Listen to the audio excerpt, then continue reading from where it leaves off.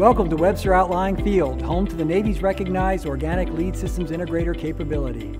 I'm Christian UTARA, Webster Field's Executive Director, and I'm pleased to introduce you to the unique capabilities this command provides to its DoD customers, capabilities that make a critical impact on the warfighter's ability to execute the mission to protecting our nation. Situated 15 miles away from the Naval Air Station Patuxent River, on approximately 850 acres in historic St. Inigoes, Maryland, at the confluence of the St. Mary's River and St. Inigoes Creek, our sites was part of the first original colonial settlement in Maryland, as well as the location of a Jesuit plantation dating to around 1637, the remnants of what we can still see today.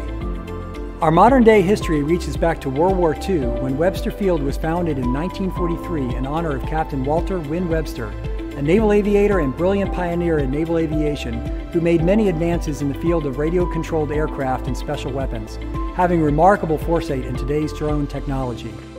Webster Field was established as a strategically important dispersal field in the event of aerial attacks, as well as an auxiliary landing field for NAS Patuxent River. In the decades since, Webster Outlying Field, now known simply as WOOF, has developed technologies not found anywhere else that support the warfighter in critical ways. We develop integrated and interoperable quality products for the warfighter in the areas of command, control, communications, combat systems, intelligence, surveillance, and reconnaissance, better known as C5 ISR systems, sensors, command and operations centers, intelligence management, air traffic control, and identification for the Navy, DoD, and other government agencies.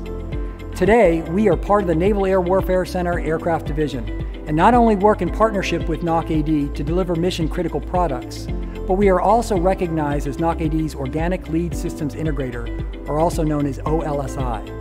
As oLSI, we operate under a product-based business model where WOOF civilians lead and manage the efforts of our combined government industry team. We focus on maintaining ownership of our designs, allowing us to readily adapt them to new customer needs. This oLSI approach is unique within NAWCAD. WOOF is also NAWCAD's rapid capability engineering source, as 70% of our projects are less than 2 years in duration.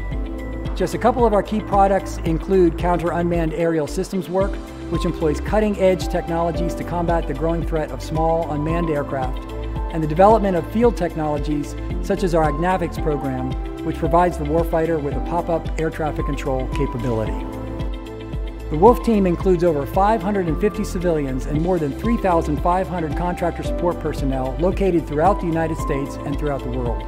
We are proud to share this facility with U.S. Coast Guard and the Maryland Army National Guard, as well as with our partner, Air Tevron 2-4, or better known as UX-24, the Navy's first and only unmanned aircraft system developmental test flight squadron. Moving into that future, we envision more growth and opportunity as we continue developing and improving on the latest technologies to ensure the naval aviation readiness. All of this makes WOOF not just a critical partner to the warfighter, but an amazing place to work. I'm SERVETNICK, the NAWCAD Strategic Education Office Team Lead. We hope you enjoyed this tour of Webster Outlying Field. To learn more about our STEM community outreach, please visit our website shown on the screen. To learn more about career opportunities and our Engineer and Scientist Development Program, please visit the website shown on the screen, or you're welcome to submit your resume. Thank you.